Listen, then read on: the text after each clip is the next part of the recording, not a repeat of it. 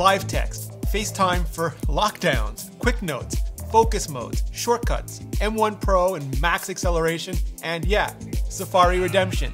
I'm Rene Ritchie, thanks to CuriosityStream with Nebula for sponsoring, and John Gruber of Daring Fireball, the talk show and dithering fame, for joining me for macOS Monterey, the review. Let's do this. So, do you want to go through some of the big features sort of in the order Apple did, or do you want to jump right into Safari? Were there any changes other than Safari? I don't remember, Rene. Live text. Oh. Live text for me on the iPhone has been transformational. And I'm pretty sure you saw that example of the kid in school holding his phone up and just copying it.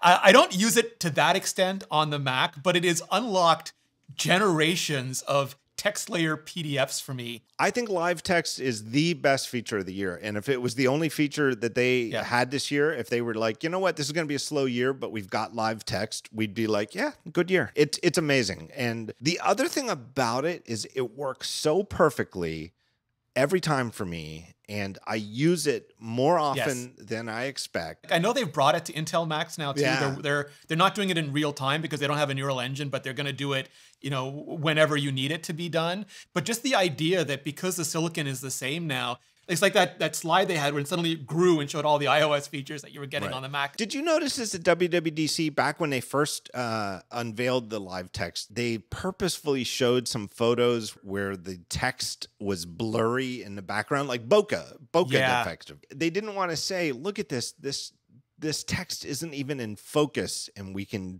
get the phone number out of it. Easily the feature of the year. Some people have said that this was sort of like the pandemic release, that, you know, a lot of the features were designed to make everybody's at-home lives easier. And it starts with like FaceTime, because now you can blur out the ugly background, you know, if you're in your home office, if you have to. And you can even share invitations to people who don't use Apple devices. There's no FaceTime for Windows or Android. They get a web interface, but you can include those in calendars and makes it really easy. We're all on these voice calls now all the time, and they all stink in various ways.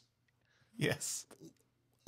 We've made them better in a few ways, right? FaceTime now supports spatial audio, and it's amazing. It is really immersive. You cannot look at the feature set for this year's OSs and not think, okay, this was the year Apple got serious about remote meeting collaboration, right? It's probably the biggest win for most users this year, in my opinion. Even though messages didn't get as much as FaceTime this year. Are you surprised by the fact that Messages for the Mac still doesn't have apps? And you know me, and I do send you a sticker once in a while. Yes. You have like a ration of emoji and then like a smaller ration of sticker. And it is weird where if I'm texting you from my Mac and I want to send you a sticker, I know you appreciate a good sticker, like a good. I do. Baby Yoda with a Tim Hortons cup sticker. Like if you can combine things like that. But it is so weird at this point, knowing the backstory of the Catalyst conversion and that they are on a shared code base. They're literally on a shared hardware platform now, right? That we moved to Apple Silicon. And you still have to switch to your iPhone or iPad to send a sticker. It's kind of weird. They didn't catch fire. And they're not bad enough that they're going to delete them, but they're not big enough that they're going to really promote them anymore. The one thing that I'm not sure about is like all the shared stuff. I know that their argument is that people send you stuff every day. They send you news articles and they send you photos, they send you music, and you lose track of all of it. But now I go to like my Photos app and I see like all the dumb memes my friends have sent me. And it's really bad, or screenshots. I would almost prefer it if I could go to the person and see what they sent me. I know that's very personal. Everyone's going to have different preference. But I just find having the app as the front page for that it just puts a lot of junk in my drawer. Yeah, I have to say that sounded good when they pitched it to me. So therefore, I see why they greenlighted it. Maybe it is very personal. But in practice, now that I'm living with it, it is not that useful, in my opinion. Have you used the focus modes much? I've used the bare functionality of focus mode, and I like it that it says like, you know, John has notifications off, things like that.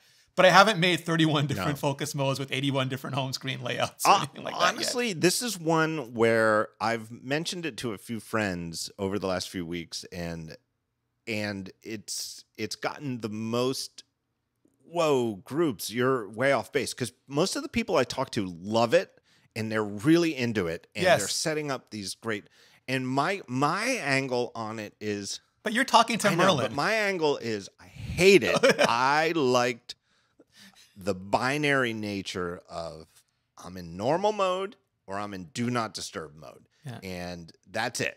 And maybe it's, I'm not trying to be self-effacing, but it's not that I'm a dummy, but that sometimes it's like I need the reduction in complexity where do not disturb. I love it. You know what is one of the greatest inventions of all time? Everybody has to agree with this. The light switch. Well, but a dimmer switch, you press it, you never know which is off, so you go past it every time. Don't get me started on dimmer switches, Rene. I mean, seriously, it's going to be the end of my marriage. You know, I hate them. I don't like it. I like lights on, lights off. Do not disturb is on, it is off. So I don't blame Apple for making it, because I can see from talking to friends that some people really like having 3, 4 different modes that they're in with different settings. I get it. And, you know, not for me. I've always wanted Apple to take the VIP setting and make it universal, make it not email level, but make it contact level. Because like, if I want to get like highlighted emails from you, for example, I also want to see your messages when I might be in Do Not Disturb, or I want to see your, like, just everything on the system. And they never did that. We had like the favorites in the phones, which had certain priority privileges and other things. And this sort of fixes that. So if you do have toxic family members, which is by no means unique, especially over the last 2 years, you can set it up so that those people think you're in Do Not Disturb, where the non-toxic family members think you're available for all sorts of different messaging. And I think that is valuable. It just takes a little bit of extra work to set it up. And again, I guarantee you there are people watching your videos who love these new features because people are super into it. And I'm enthused for them. I know what it's like to feel heard, you know, like, oh my God, this is the one thing I really wanted to nerd out with. And the fact that it syncs across all my devices, I'm happy for you.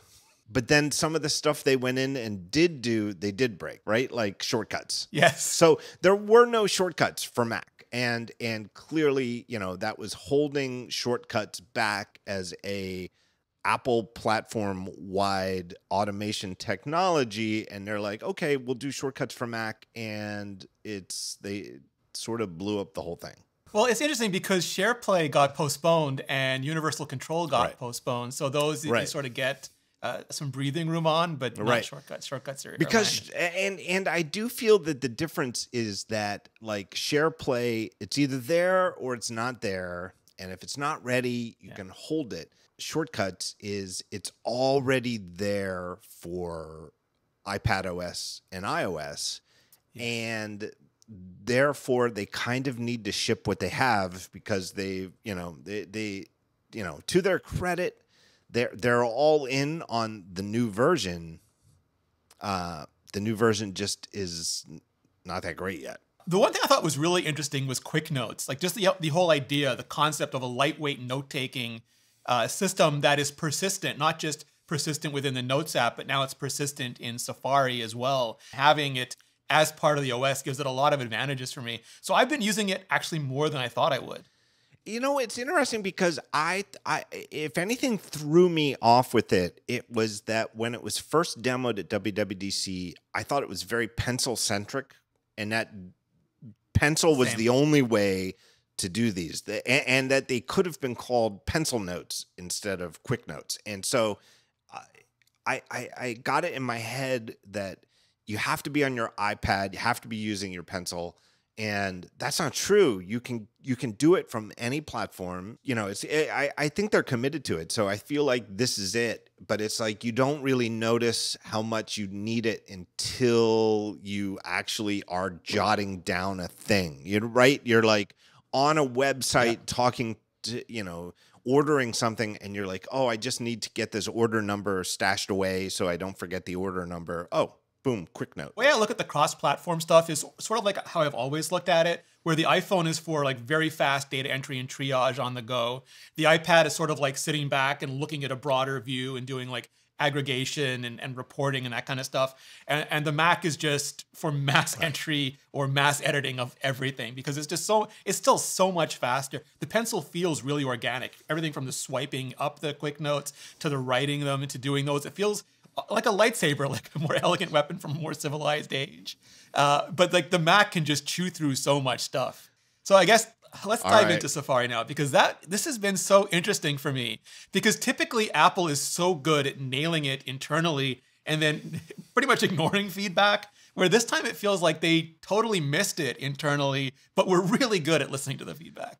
The last 5 months of Safari evolution and then devolution. I mean, I mean, I don't know how else to say it. Has been one of the most fascinating things as an Apple observer ever. And it's exactly what you think, where there effectively were 2 tribes, maybe 3 tribes. So you've got the one tribe that was like, these changes are really cool. We're evolving Safari in a modern way. Why don't we rethink this? There's another tribe that is like, these changes don't make any sense if you have more than 3 tabs in a window. What are you doing? We cannot break people's habits like this. And if there's a third tribe, it was people in the middle who maybe didn't have a strong opinion. But I didn't hear a lot from that tribe. You know, it was mostly people on one side or the other. Can I also just clarify that the people I heard most from in terms of liking it was aesthetic, very subjective and very aesthetic. And the arguments against it were almost purely objective and functional. And I'm not saying that as an overall criticism, because, you know, personal tastes have a lot to play in this. But for the last couple of months, I have not been able to consistently tell a tab from an address bar. And I keep clicking into a tab thinking I can type into it. And that just should not happen.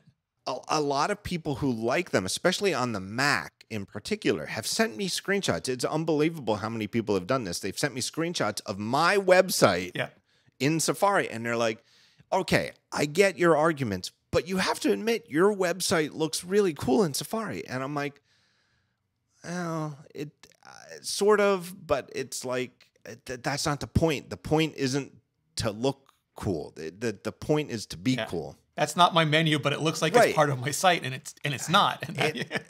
I have this thing that I modestly call Ritchie's Law, where whenever somebody says Steve Jobs would never, you can always go back a very short period of time and find several examples of him doing exactly that.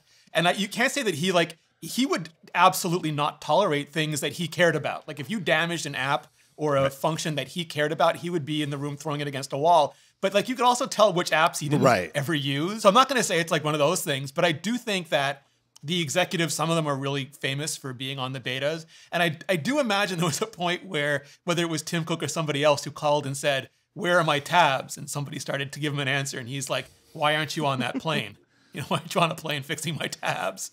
And then it was very clear that this was going to get handled before. But in the end, it worked out, right? Which is kind of, you know, the system worked. And I do think, especially on the brand new announced Mac Pros with M1 Pro and M1 Max especially, they've done a really good job. Like the one thing, the big advantage they have is that they control the silicon, the hardware, and the software. And they've been building these MacBooks for like going on 3 years.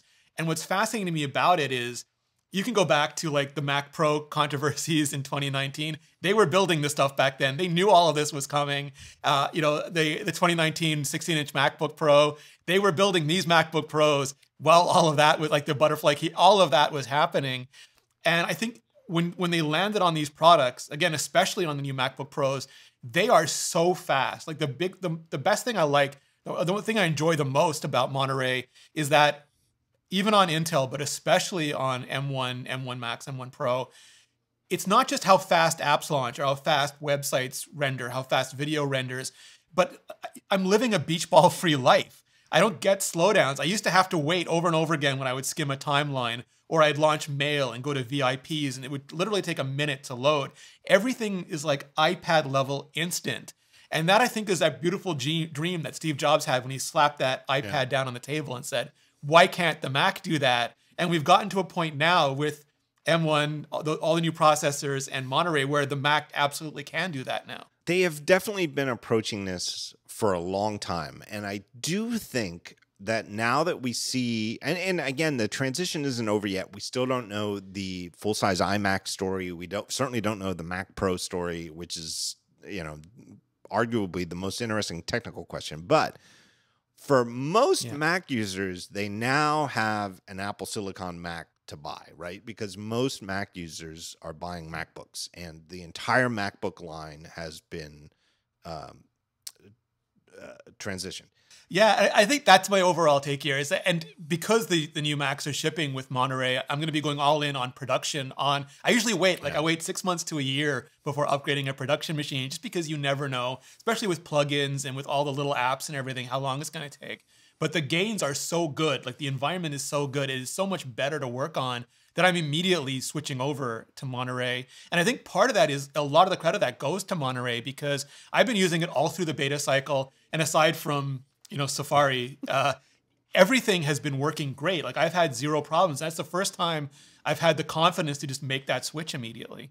Yeah, I would say, long story short, overall, Monterey feels to me like one of those, hey, if it ain't broke, don't fix it OS releases, where they're like, this platform is in great shape. Let's not mess with stuff that doesn't need to be messed with, and keep it going. But I also think that they had to rewrite so much, like everything from the big stuff like APFS and launch. Like, over the years, they basically rebuilt the entire understructure of macOS, and each of those was painful, and we experienced that pain as macOS users for 5 years under Intel. Like, Discovery D was probably the biggest example of that. Like, rewriting foundation blocks one after the other. But it got us to a point where, when they had to make that transition, all that pain was spent. That was all budgeted out. We spent that over 5 years, and it was a really good transition. And then we just hit the ground running with Big Sur, and now straight into Monterey. So, I